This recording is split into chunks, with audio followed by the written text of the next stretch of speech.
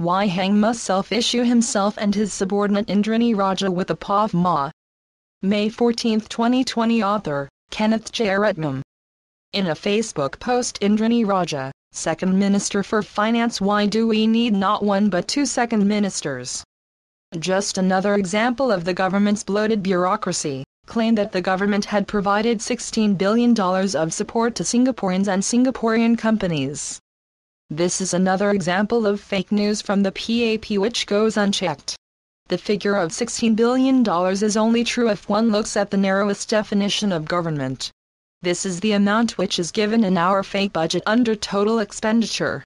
The definition of government should be expanded to general government, which includes all receipts and expenditures by state-owned statutory boards, endowments, trust funds, and then should be expanded again to include the entire public sector, which includes all of the above as well as state-owned private companies such as MAS, Temasek, GIC, Chang-knee Airport Group, SingHealth, etc. etc.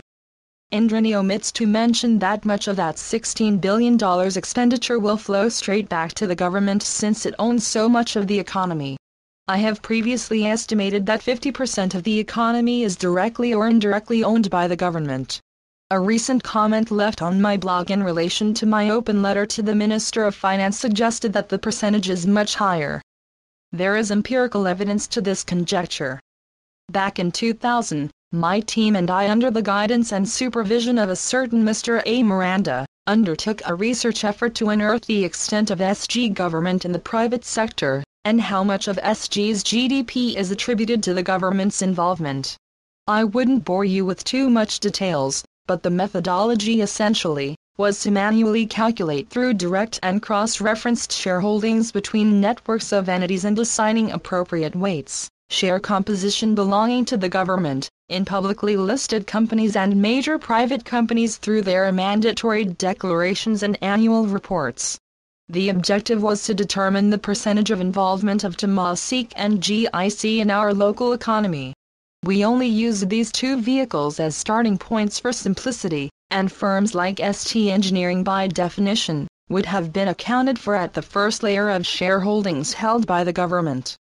Our findings indicate a whopping 65% to 70% of direct and indirect involvement through a myriad of subsidiaries by the government in our local economy, with a 95% CL.